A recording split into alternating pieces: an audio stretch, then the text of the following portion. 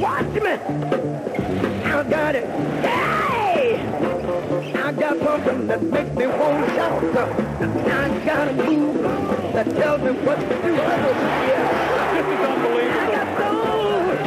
I'm super bad. Iverson breaks the ankles of one and knocks it down.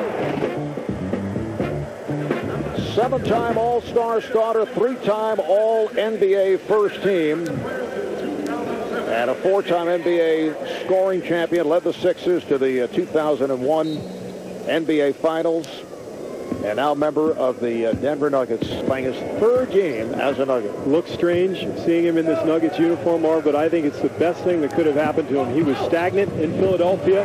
Now here he is in Denver, thrilling the fans with moves like that one.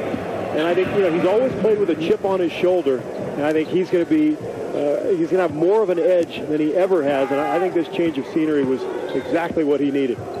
Seattle is trying to force him left, but you see Jello Ball there, just can't quite beat Iverson to the spot. That's been a problem that he's not alone with. Everybody has trouble keeping up with that speed, and Iverson, as always, the ability to finish at the rim. And Allen Iverson has terrific elevation. This is probably pound for pound the toughest player in the league. I think physically and mentally, he brings 110% every night. The key to their team is to slow him down.